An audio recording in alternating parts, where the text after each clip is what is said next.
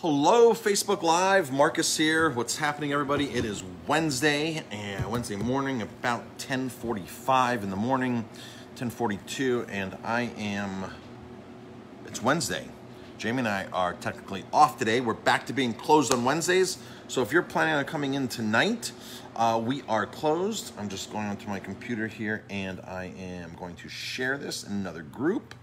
So I want to talk about vodkas today. Because we have an amazing event coming up this Saturday night. We're doing a virtual hangout.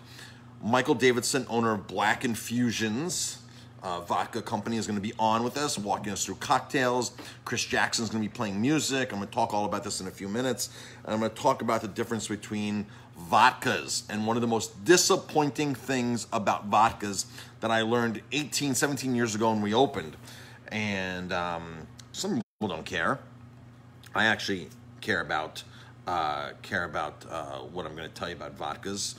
We've tried to stay true to this over the course of the years, but it's so hard and so confusing to figure out what vodkas are legit or not. So let's see, share in a group. I'm going to share it into the Elmville Warsing, what to do. Ulster Eateries, and whatever group, other groups you're in, what's cooking, who's cooking, those groups as well. All right. So vodka. We opened in 2003, into 2003. When we first opened Grey Goose was really on the upswing. Grey Goose. We watched the price just keep going and going and going. Grey Goose, Smirnoff was a good quality value vodka. There were Stoli was really big back then. So Stoli and Grey Goose were the two big brands back in 2004 when we opened. I mean, that's what everybody was drinking. So when we first opened, I brought in a couple of small craft distilled products like Hangar One at the time, which was a very small brand back then, back in 2004, 2005. And 60 Minutes actually did a thing on vodkas and gave Hangar One like named them like best vodka back then against all these other vodkas.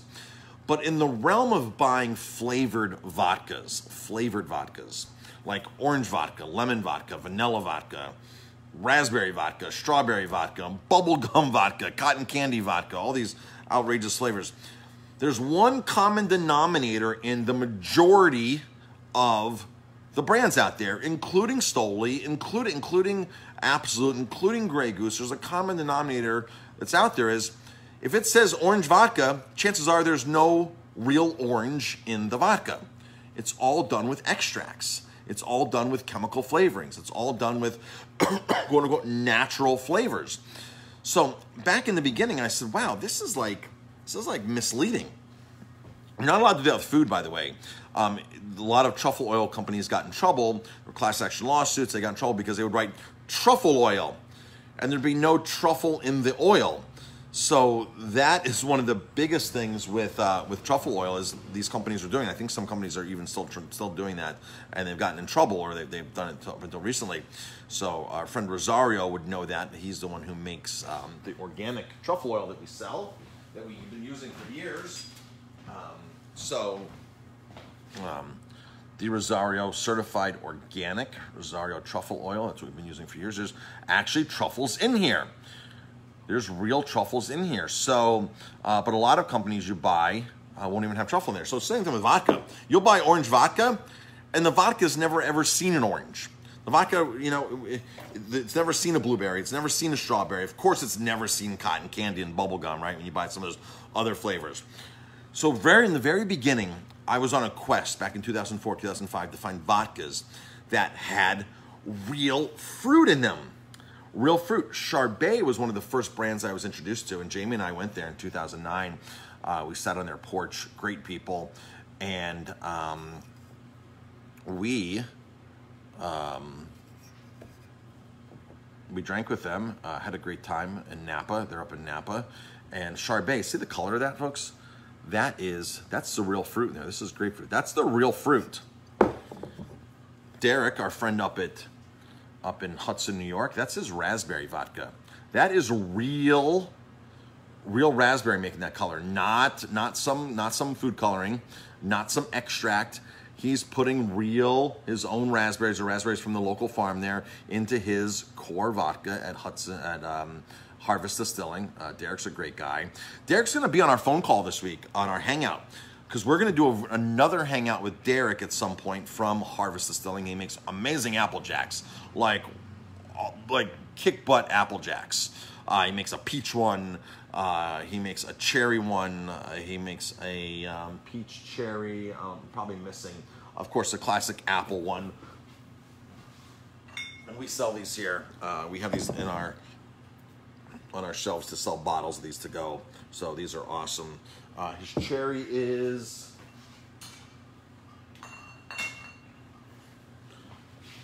The cherry one, I think, is the winner in this batch.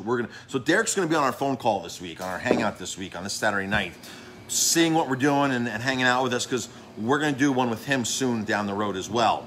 So this Saturday night, Chris Jackson, musician Michael Davidson from Black Infusions.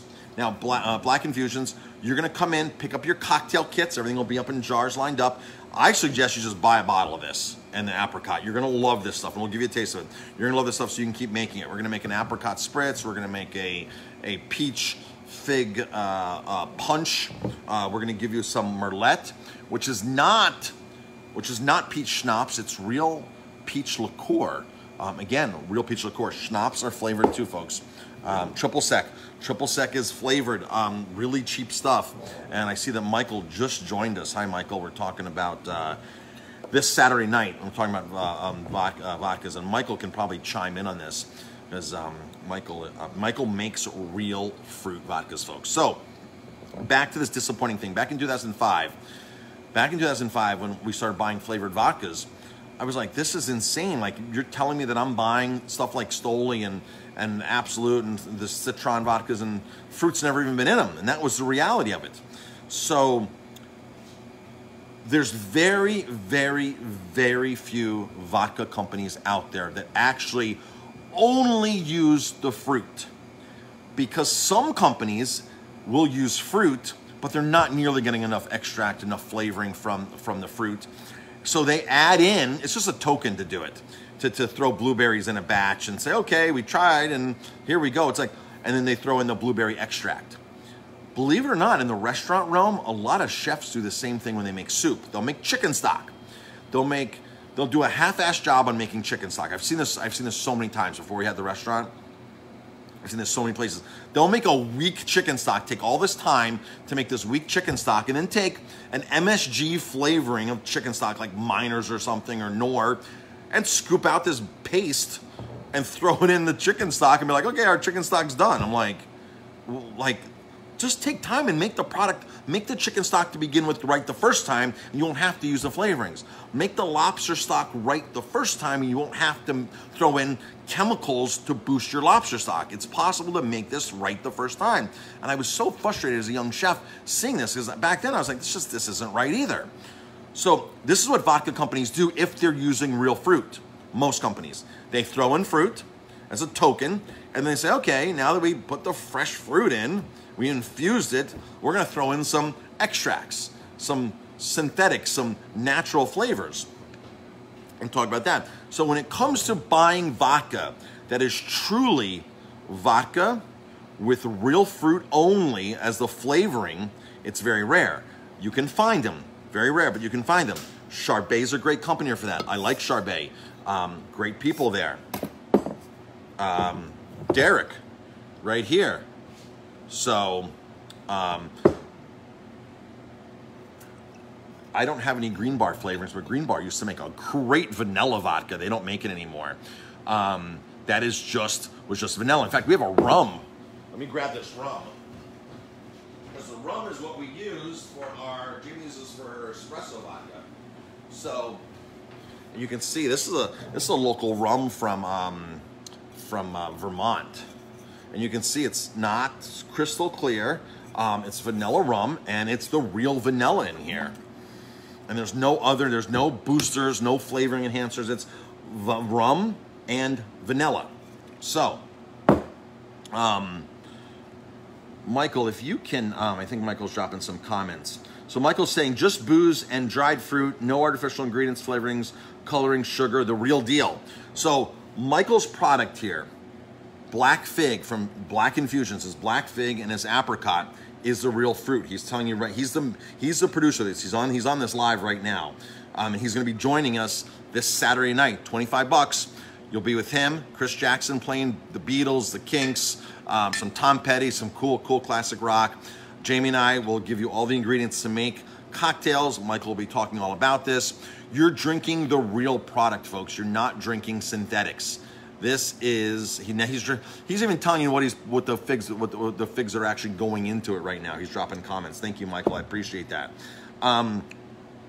Folks, you'll be surprised. Like, this is something that not normal people think about, because you think about, just ordering like Grey Goose Citron or something, in these Citron vodkas, and you think, oh yeah, there's real stuff in it. It's if there is real stuff, it's not enough, and it's just So I was in Poughkeepsie one time at the food packer there. There's a food packer there where you can go and basically get anything co-packed for you. You can take ingredients there, you can take your staff there, or they have staff. And if you wanted to make barbecue sauce,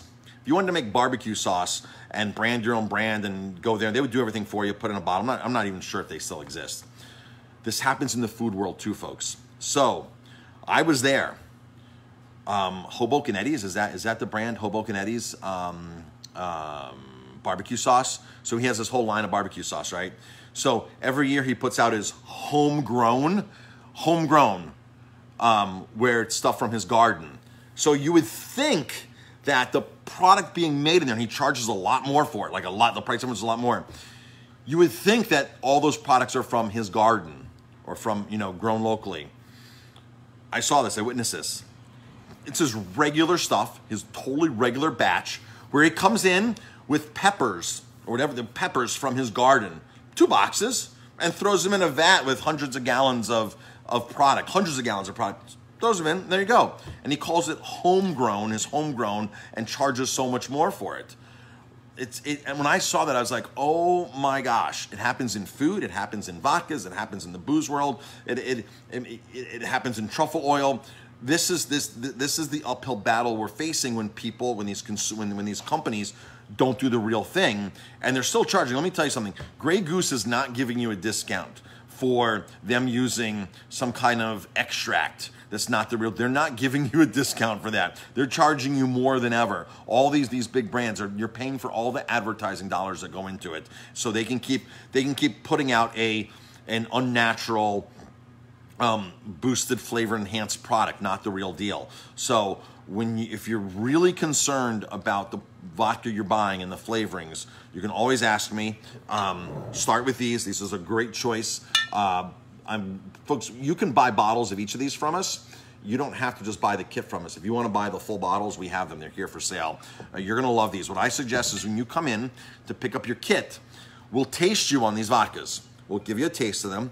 And if you want the whole bottle, you buy the whole bottle, and it's easy to do. So this week you'll get small portions of the Merlot for the peach. You'll get a bottle of Prosecco. You'll get everything lined up to make the cocktails this Saturday night at home. It's going to be a great event. Our Facebook banner is that today. It's on our website.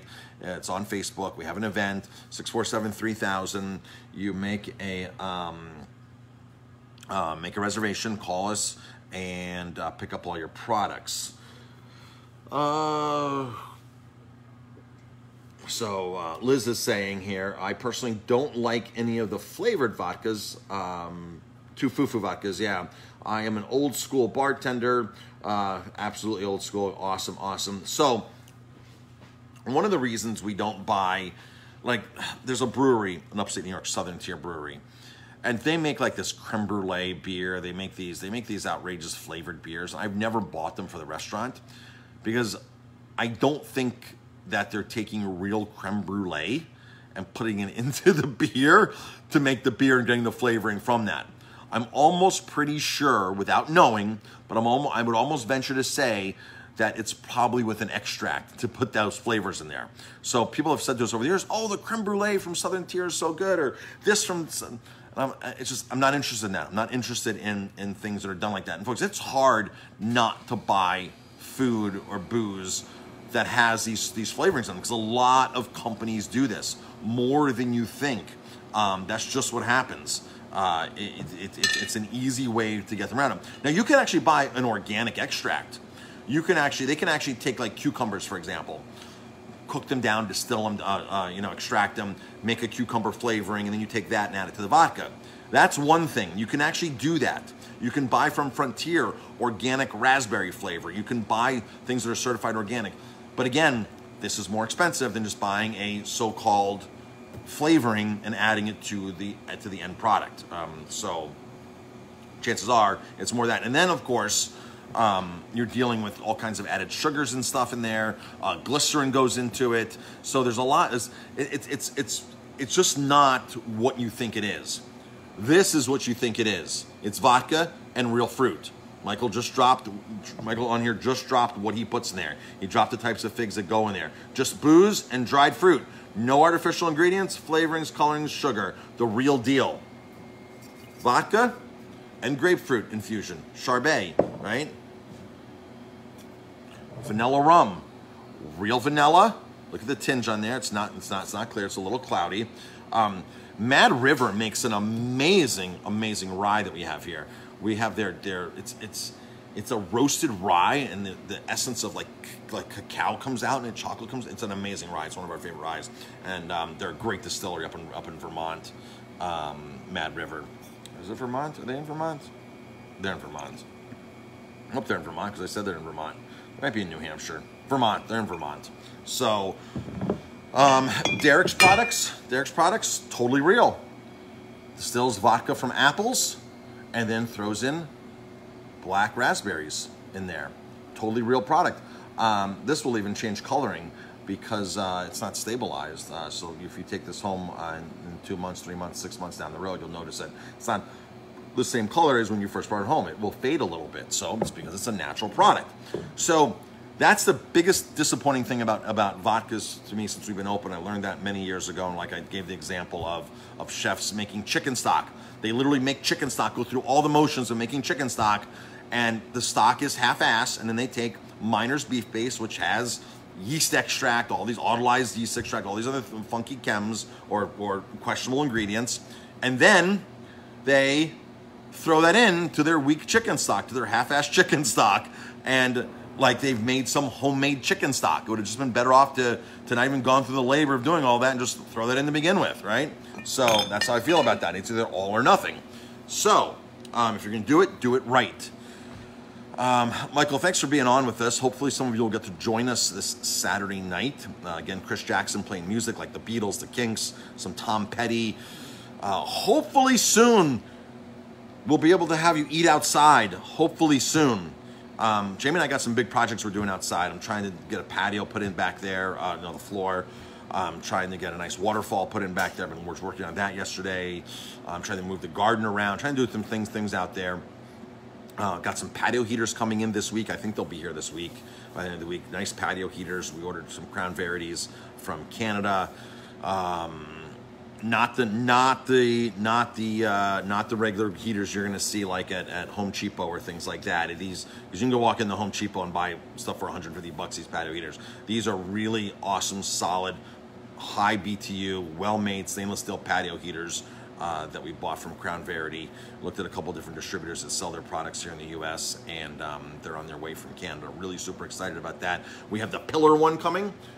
Which is that pillar, which you'll see it when it comes. We're going to stick it out front. It's going to be great. So, let's see. Michael's also saying only 60 proof, which allows it to marry well with other spirits in a cocktail. Very true. So 60%. Thanks for pointing that out, Michael. So, folks, we're off today. It's Wednesday. I know we were open the last 9 Wednesdays, because we didn't know what was happening in the very beginning when COVID first hit out. We literally thought, open up, sell everything we have in house because they're going to shut us down and we're not going to allow us to do anything, but we're deemed essential because we do takeout. But we didn't think we were going to even make that, so we were like, okay, they're going to shut us down totally, sell every ingredient we have in the place because we don't want to be that restaurant that closes and throws everything in the freezer and then opens up in 8 weeks or whenever we thought we would be able to open, and pulling all this stuff that's packed into freezers out and opening. That's been a lot of, I've heard this from many people, from several people saying, well, Marcus, you know, that restaurant was closed for 6 weeks or 4 weeks. You know, what they do with their food? Did they freeze it all? I don't really know what they do with their food, but that is a common practice in the restaurant industry. Not saying that frozen food is bad, because we love frozen fish because it's fresher than fresh. I've done many videos on that, and I could do more videos on that. But when you take salmon, line catch in Alaska, and within hours, flash freeze it, process it and flash freeze it within hours of catching it, has zero microbes. Zero microbial growth. It hasn't had the chance to hit rigor mortis yet. It hasn't aged yet. When you catch salmon in Alaska and don't freeze it, you catch it, you ship it to Seattle. First it goes back to the dock, then it goes to Seattle, then from Seattle, then it goes to New York, then it goes to the Fulton Fish Market, then a distributor picks it up, and then they deliver it to us here, and then the next day we get to cleaning it or doing something to it. It's already 6, 7, 8 days old. That's not fresh anymore, folks. Fresh, when you're buying unfrozen, people automatically think that never frozen seafood is fresh. It's not fresh. Fresh, super fresh, is frozen when it has zero microbes and they freeze it before it hits rigor mortis. That's fresh food. A freezer helps you maintain fresh food longer. So, things have changed in the freezing industry since 30, 40, 50 years ago. Things have drastically changed. They blast freeze these at like -80. It happens so quick, it doesn't rupture the cells. One thing that people don't understand is, if you take salmon at home or any kind of fish at home and stick it into your home freezer is not designed to freeze things. It's designed to keep things frozen. So it's designed for when you go to the store and buy something frozen and bring it home and from frozen to frozen. It's not designed to take something from room temperature or even 40 degrees, like a piece of fish, out of the cooler and put it into the freezer and freeze it. It's not designed to freeze things. It will freeze it, but it's such a low, slow, drawn out process that it ruptures the cells, and that's where you start getting grainy, dry seafood, spongy textures. That's where that starts happening, because it's a slow process. It's too slow. It's not happening rapid enough in a blast freezer. Blast freezing is the way to do that. And your home freezers are just not set up to do that. Even freezers in the restaurant industry are not set up to do that. I had the luxury in Colorado to have a blast freezer in one of the country clubs I worked at. We had a blast freezer in the basement. It was always -30. It was insane. Like insane. It was down in the basement, and that's where our deep freeze was. And if we wanted some, we had a freezer upstairs, which, you know, kept at 0, -10. It hovered in there. But if we wanted to freeze something, all my cooks knew, you went downstairs on a sheet tray, you'd line up berries, you'd line up whatever, and that's where you'd pop it into that freezer underneath the circulating fans to blow on it and blast freeze it, and things would be frozen like instantly at -30. It was an amazing blast freezer we had. I've never had a freezer like that in any of the places I've worked again. So, but came in handy. So, the disadvantage of a blast freezer like that is nobody wants to go in there and clean it because it's super cold. So the freezer would tend to build up boxes and stock more than the other freezers because it was too darn cold to go into. All right, folks, join us this Saturday. Stop in. Pick up your kits. Pick up the whole bottle. Michael just dropped another comment with his email on it. Folks, you're never going to go and get the owner, they probably don't even exist, the owner of Grey Goose, any of these big brands, to get on a Facebook Live like this and drop comments and care about his product. Tito won't even do that from Tito's Vodka, okay? Too big of a company, independently owned, but way too big of a company. So this is a great treat. This is why Jamie and I do business with small independents, because Michael, the owner of this company, is on this live right here with you, watching with you guys, dropping comments, dropping his email address for you to send him any questions. Grey Goose will never do that. Tito's will never do that. Absolute will never do that. Stoli will never do that. Maybe the sales rep will, who covers the region, will do that. But they're just a sales rep. Michael is the owner of this company and doing it. That is the joy of doing business with independent companies. Local's great. Local's awesome. All right? Derek's local. Local's great. Local's awesome. Independent is amazing as well. And if you can find all that in one picture, in one, that's amazing. But a lot of people, because they don't buy local, think, well, I'm buying it from California. I'm buying it from France. You know, You can still find an independent company. You can still find an independent distillery in France. You can still find an independent distillery in Italy. The grappa we buy, both the grappa we buy, the Nardini. Antonio's a great guy, a fantastic guy. We've hung out with him many times. We spent the day. In fact, on our VIP wine vacations, Antonio said, Marcus, when you bring your group to Bassano, to northern Italy, when you come to this region, we're going to take all 20 of your guests and they're coming to my house and I'm going to cook for them, all right? You're not going to get that with another big spirit company. They're not going to do that. He goes, I want all your guests at my house and I'm going to cook. And a friend of ours, a really good friend of Antonio Nardini's, lives here in Kerhonkson. She walked in by chance one day and saw his products on the shelf and said, I don't see too many places with that kind of Nardini selection. And I said, yeah, we love the products. And I go, how do you know them? She goes, oh, I'm friends with the owner. She goes, I'm friends with the owner. And we had just gotten back and we had dinner with Antonio the week before in Bassano in Italy. And I said, you know Antonio? She goes, do you know Antonio? I said, I just had dinner with Antonio. Literally like 5 days ago, I just had dinner with Antonio. She goes, here in New York? I said, no, in Bassano. She goes, oh my gosh, you're kidding me. So, and I told her the story how he wants our guests to come to his place. She goes, Marcus, take him up on that. He basically has a castle. He has a castle in northern Italy. If he's inviting you over to his house, take him up on it. It is amazing. You'll have an amazing time at his house. So when we plan our VIP trip, VIP winery vacations, we're getting back in the realm of the travel. We're now talking to the vineyards again. All the vineyards are opening up by September in Italy to welcome travelers again. So we are going to go full force here very soon and start promoting our tours again, our VIP tours. VIP Facebook page is still active. The VIP Instagram page is still very active, VIP Winery Vacations. We post a couple times a week on there. We just posted some great pictures today of Reggiano cheese. Reggiano cheese is a classic Italian cheese that's made in Emilia-Romagna, and we posted a picture of a very small operation. I think they had like 12 vats, 12 copper vats. They can only fire them up once a day. Jamie and I were there in the morning when the milk was coming in from the cows. They were firing up, they were curdling it. They went to the aging room. So whenever we go to Emilia-Romagna with our VIP, that's going to definitely be part of it, because we do more than wine. We just don't drink wine all day. We eat too. You have to have wine and food together. And of course, we give time for people to shop and everything. But our next trip to southern Italy is going to be amazing. We're planning on going in November. In November, there's still green grass. Gardens are still green. There's still leaves on trees. It's amazing in southern Italy and Apulia how green and lush it is in November. So we're going to be planning many more trips. If you own a restaurant and you want to do a trip with your restaurant, Jamie and I will walk you through the whole process, help you do it, go in business with you, and help you do that if you own a restaurant. Or even if you have a group and you want to do a fundraiser, we can do our charity VIP group where we donate $10,000 back to your charity. You round up 20 people. We do the whole itinerary. We join you on the trip. We take care of you. We wine and dine you, and then we'll donate $10,000 back to your organization. We also do those as well. We had big plans, and all of a sudden COVID hit. We had all these things lined up, and then all of a sudden we're like, oh no, and people were afraid to travel, of course, for obvious reasons. People weren't willing to buy plane tickets. People weren't willing to look forward into that. People weren't willing to advertise, and we were not either trying to advertise, say, go to Italy with us while COVID's happening. So, but now that hopefully we're through the tail end of it, things are reopening up again. Italy's reopened again. Vineyards are open again in Italy.